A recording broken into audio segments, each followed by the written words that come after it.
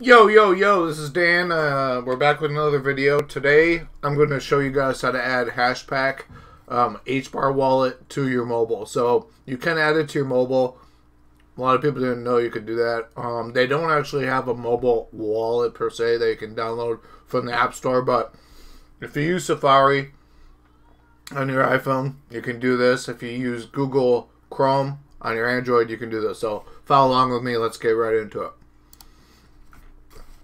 So I already have my phone. Okay, it was locked out. So yeah, take the trash out, Dan. Hey, asshole. All right. So we're already in my Safari, guys. We're gonna go to Hashpack wallet, right? So as you can see, we're on the Hashpack wallet website. All right, guys. And hold on, I gotta change the screen. Okay, you can see it kind of better. So we're on the Hashpack thing, right? So if you guys go to Launch Web App, click Launch Web App, right? Now, from the screen, you just click the little beep, right?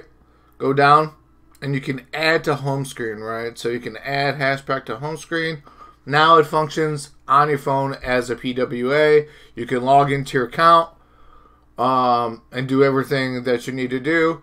It goes literally right, just like a mobile phone app. Check it out. So yeah, guys, that's it was super easy to do. I just thought I'd share this with you and enjoy.